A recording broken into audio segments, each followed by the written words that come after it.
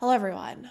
Today's case is another big question of why can't men just break up with their partners instead of murdering them? Because you think that just breaking up with someone would be easier than going through the process of murdering someone and then going to jail. But again and again, I keep hearing of these cases, and today's is no different. This case also captured my attention because there were claims that YouTubers captured the woman's murder, which is an interesting concept in today's day and age with people filming so much. What if someone could solve a crime because they were vlogging? We'll find out in today's case that may not be true, but it's still a very interesting concept. 31-year-old Laura Wallen was a very well-liked social studies teacher at Wildlick High School in Olney, Maryland. She was so well-liked by her students that in 2016, she ended up winning a Teacher of the Year award. One of her students saying that she was known for giving these warm hugs that the students called jellyfish hugs because she would wiggle her arms while hugging you. And Laura's life seemed to be going amazingly. She had a job that she loved, students that she loved to teach, family that loved her, and she was also 14 weeks pregnant with her boyfriend Tyler Tessier's baby. However, in August of 2016, Laura would find out that Tyler was actually two-timing her with another woman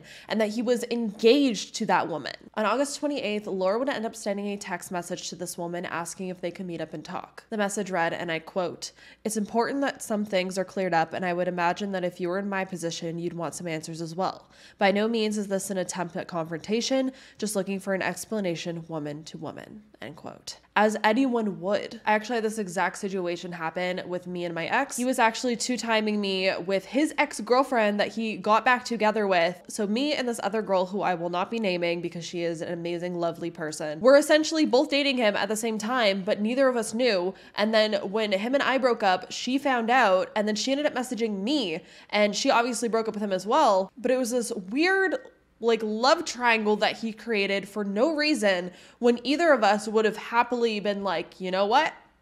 No, thank you. So I can understand Laura wanting to talk to this woman because me and the other woman in my situation also did the same thing. You know, we went over everything and we realized that there was so much overlap, like months of overlap, where he would literally send the same text message to both of us. Like, it was wild. And in the end, it just made so much sense why he was acting certain ways when he was with me, and then when he was acting certain ways when he was with her, and it was because he was seeing both of us. So I think Laura did the right thing in this situation, wanting to talk woman to woman with this other woman, because if I was this other woman that was engaged to Tyler, I would want to know that he was doing all of this, and I would not want to be with him. I would definitely want to know before we ended up getting married and things got even more serious. But this unfortunately may have set Tyler off, because September 2nd would be the last day that Laura Wallen would ever be seen alive again. On this day, Laura would end up being captured with Tyler on surveillance footage at a Safeway grocery store in Olney, and her last known debit purchase was also at the same grocery store. Later that night, Laura would end up sending her sister a text saying that Tyler was taking her on an adventure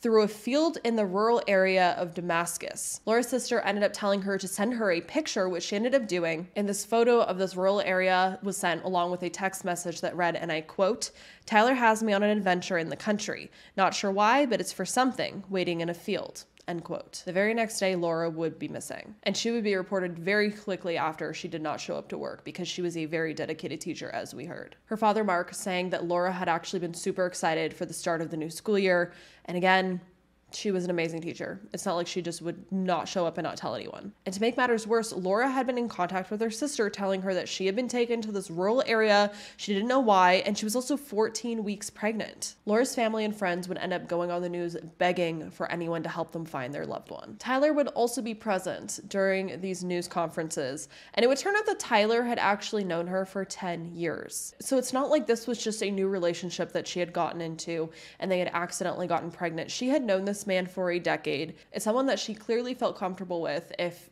he was taking her to the rural random fields, and she was also having his baby, but she had found out that he was cheating on her, and clearly that was not a good sign. But let me tell you, Tyler had some audacity because he was at this news conference and he was captured on camera crying. He was captured walking with Laura's family, comforting her family. He even held Laura's mother's hand. And this entire time that Laura's mother was holding his hand, Tyler was the main person of interest, and the police thought he was most likely involved with Laura's disappearance, and the family knew that. So just imagine how hard that had to be to pretend like everything was okay and to just sit there and have to hold the hand of the man who everyone thinks did something to your daughter. That's just absolutely horrific, and I can't believe the family had to go through that. So I'm gonna play some footage for you now. We haven't slept, we haven't eaten, we're just looking, we're praying, that you're safe.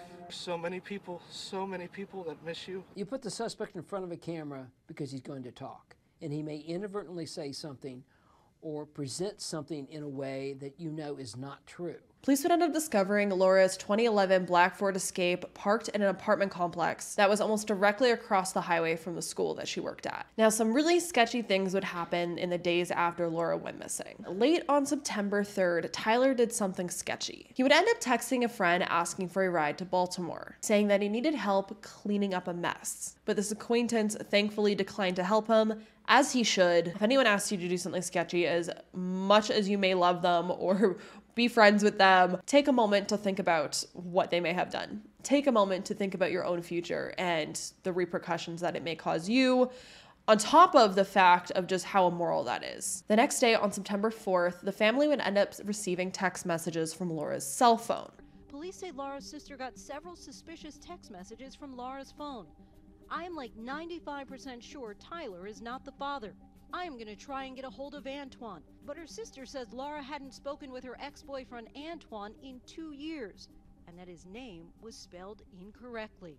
Certainly, Laura knew how to spell the name, and the text spelled the name wrong. This is when Tyler would also speak to the police, and his story was, well, it was sketchy. First, Tyler claimed that Laura and himself had an argument at her home, which ended in her hysterically crying. His story, of course, would change, however, and he would then start saying that he and Laura had actually been kidnapped by a group of African-American men who forced them to drive to a paddock where Laura was then shot. Tyler would end up eventually claiming that him and Laura had gotten into an argument on a porch where she charged at him with scissors, so he then struck her in the head with a wooden post, which in my opinion is giving very much Chris Watts vibes, where Chris ended up saying that his wife was the one that killed the children, so then he had to kill her. Essentially, Tyler is saying that he was forced to hit her and kill her, essentially, because she charged at him with scissors. Like, what? He then told investigators that he went to bury Laura's body because I guess he panicked, but then he thought that he might be burying her alive, so he ended up shooting her in the head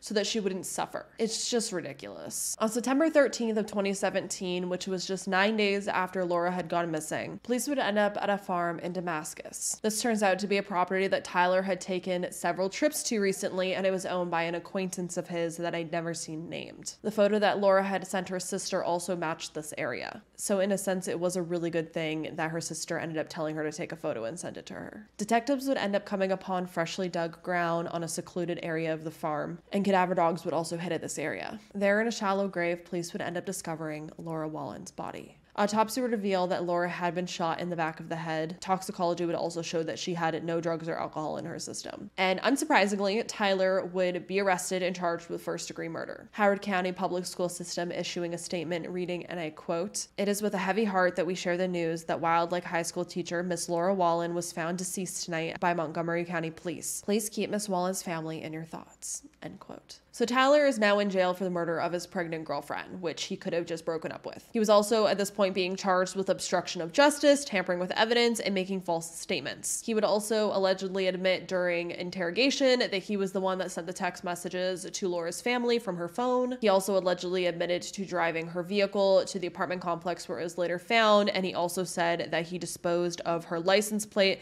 as well as her cell phone in a dumpster. Staff at the complex would later end up finding both of these items in a dumpster. Now here's where this case got even crazier, and it reminds me a lot of the Alexis Sharkey case. Around a year later, on September 6th of 2018, just hours before opening statements were scheduled to start in Tyler's trial, he would be found dead inside of his jail cell where he had unalived himself. And this reminds me a lot of the Alexis Sharkey case because her husband ended up doing the exact same thing when police went to get him. How much of a coward do you have to be to not only not be able to break up with someone that you've been two-timing, but then to also unalive yourself when you have to face the repercussions from that? It's like he couldn't face any repercussions from anything. Confrontation was just too much for him apparently, because he couldn't break up with her like a real man, stand up and just break up with her, or not even two-time her to begin with, and then he couldn't even face the music when it came to having to go to prison for what he did. I just really don't understand how some people turn out this way, and it really makes me curious of the psychology behind that. Laura's father would end up saying, and I quote,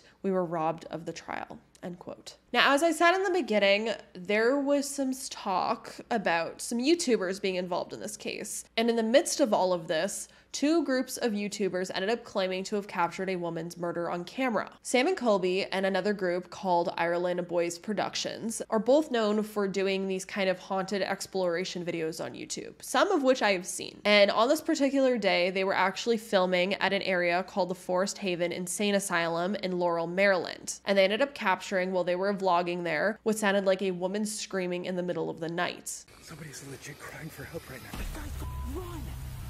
Whoa. Guys, there's a helicopter and a half searchlight. Get out of here.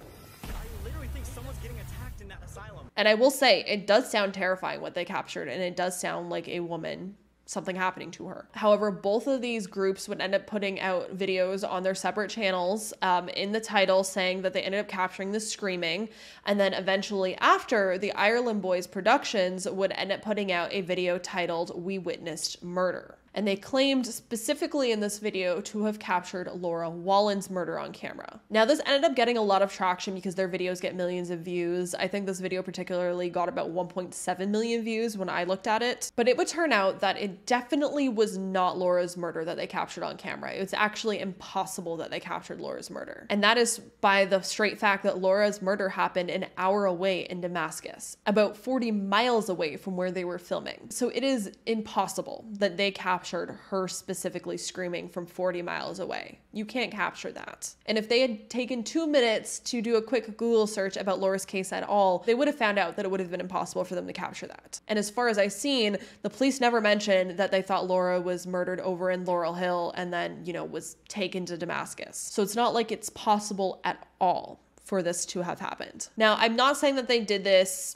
with malintent, because there's definitely the possibility that they did this just to get clicks and views, because getting millions of views like this racks up a lot of money in YouTube AdSense. It does. But at the same time, I want to play devil's advocate, and I wonder if this was just incompetence. They just didn't take the time to do their research and they just threw it out there. But then I did see a lot of Laura's family and friends had commented on this specific video, calling them out on this, saying that this was disrespectful and that it was not, you know, even possible for them to have captured Laura's murder, you know, accusing them of doing it for the clicks, basically. And so you would think if they did see this, they would take the video down then if it was so disrespectful as it seems to be, but they have not. So I don't know. Let me know how you feel about that. In my opinion, it does sound like they captured something very scary. It does sound like they captured a woman screaming. So I think there is a possibility they could have captured some other domestic dispute happening nearby in the area. But it wasn't Laura, so I don't think Laura's name should be linked to that video.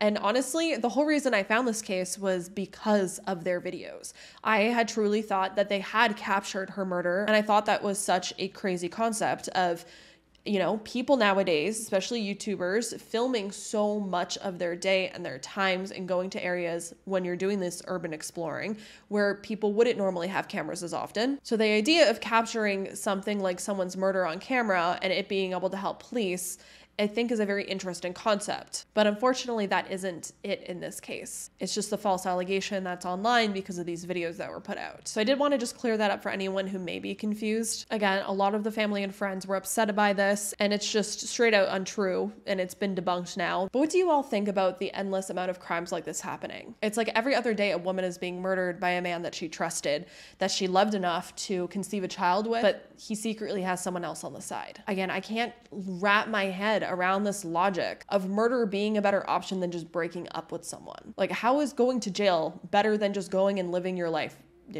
away from that person? Now, there's the option to write your parental rights away. So if you didn't want to have this child, you could do the deadbeat dad thing and just go away and like move somewhere else or just not interact with this person anymore. I guess there is no logic, and that is the issue. But let's have a discussion about this down below. My heart goes out to Laura's family and friends and this whole mess that Tyler caused and then couldn't even face the music for. It's just ridiculous. But if you have any cases that you want me to look into, let me know down below, and I hope you all stay safe out there, and I will see you in the next video. Bye.